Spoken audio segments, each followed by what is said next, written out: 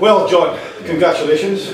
Good 3 points that we were desperately needing off today, I think. I think you'll be as happy, if not more, than anybody else here today. Aye, it was a very hard fought, and I don't think it had to be honest. You know, I thought we had so much control of the game in the first half without scoring the goal that counted that I was disappointed with the second half, to be honest. If the truth be told, I should be elated with the victory because obviously we were very determined to get that today, and we're competing well and doing the right things. But I thought we should have a better control of football in the second half and actually made it a bit harder for them. But we got what we had to do today. You know, we needed to get the 3 points. We managed to get them. So you know, it's credit to the guys for sticking at it, and we got over the line, which was the important thing. Yeah, I thought we got off to a good start. Where I think the first half was probably our half. Yeah.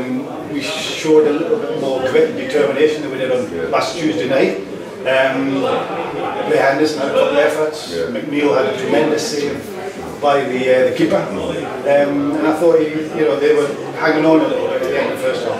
I think the system they played helped us. You know, we tried to get Sandy Coughlin into the game today. He became a free player in midfield, and that was important for us today. You know, so Sandy was making his first start, and I wanted him to have an impact in the whole game. You know, and obviously he's a player that I think can get the crowd in the feet when he plays well, you know, so we wanted to get him on it, and he was unfortunate today. He hit the post with a shot, you know, I thought it was going in. I was actually celebrating at the time, but that was one of a few, and you know, we really had to get in front earlier than we did. You know, that was a problem I think today, and it became a bit of a nervous affair after that.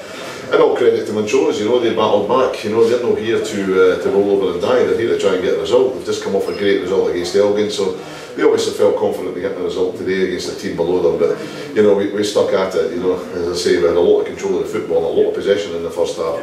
But you know, we got there. I think a lot of our passes the second half were going astray, and I seen you on the sideline getting a bit frustrated by not keeping the ball a little bit better. And I think even after we scored, that we could have kept the ball a little bit better. We still continued giving the ball away. I think what you probably see is a nervousness about a team that's not won a lot of football matches, you know, and I certainly know I had a lot. I think I was only a fourth clean sheet this season, if I'm right.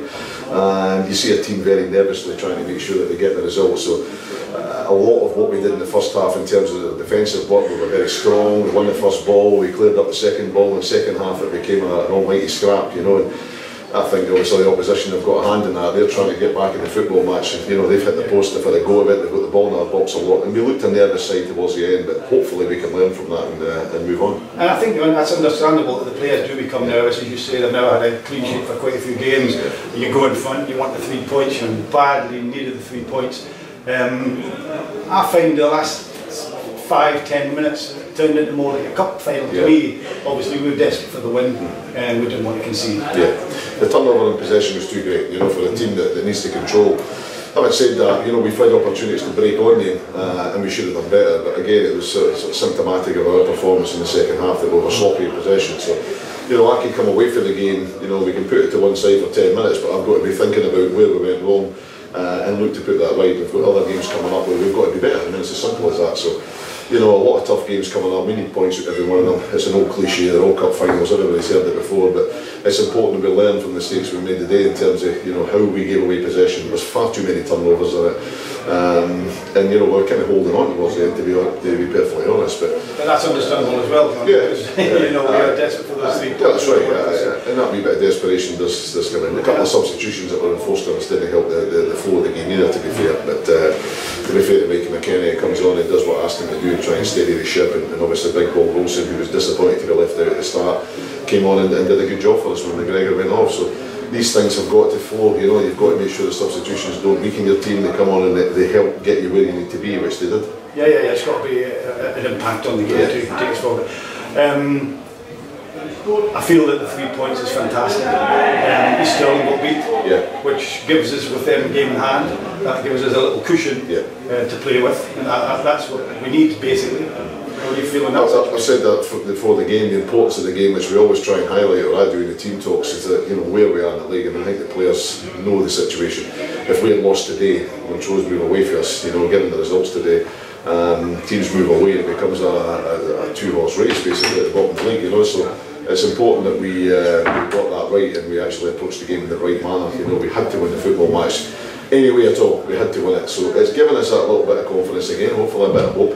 I want to be looking at the teams above us in terms of bringing them back to us and trying catching them, no looking or worrying too much about East Stirling. Yeah. We can only focus on what we can do in the park, and that's what we'll continue to do. I think the more teams will get in the pack, the better. This bottom end of the league. I must mention Blair Henderson, the goal. He's done well in the lead up to the goal. Yeah, he actually had a really good performance today, and I don't think it's, it's no unkind of me to say, and Blair will agree with you. We've had many discussions. Blair wasn't in the side, and there was a chance that Blair would leave the football club. But I think over the last 4 or 5 weeks, his contribution to the team has been immense. So, I've been delighted with that. We don't have a lot of strikers to pick from, and Blair's working his socks off for the team. His hold-up play today in particular was good. He gets the reward for his hard work, and he knows, and everybody knows I've been his fiercest critic, but I'll be the first to tell him he's done well, and I thought he had a good performance today. So as long as that continues, and we'll not have any issues with that. It's all about what you can do for the team, and Blair is doing as much as he can at the minute, and he's chipping in with goals as well, which obviously is very welcome. And just finally, John, next 3 games, you've got Queen's Park next Saturday, then we're followed by 2 home games against Stargrowth and Stirling, I believe. You're looking to get obviously more points from these 3 games, I would say. I've never walked into a game expecting to lose it. I've got to say, we've lost games, there's no doubt, we haven't played as well as we were away, but I've never walked into a game thinking we can't win this football match against any team in this division, and I'll continue like that. That's the way it has to be.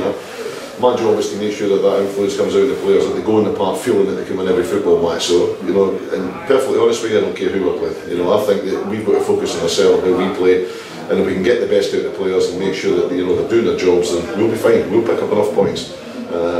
That's great, John, because I fully understand what you're saying, because this league this year and last year, from top to bottom, there isn't one team where you can say they'll go on and win the league. They are a good team. I find everybody's in the mix, and there's no one team better than anybody else. So, well, you don't want to tempt fate, but we've not lost to Queen's Park, and they've got a great result today, and are pushing to go back up there. So the gap points-wise between us and them is quite a big gap. But I look at the 2 teams on the other night when we played midweek, and I think there's nothing in it. There's nothing in it at all.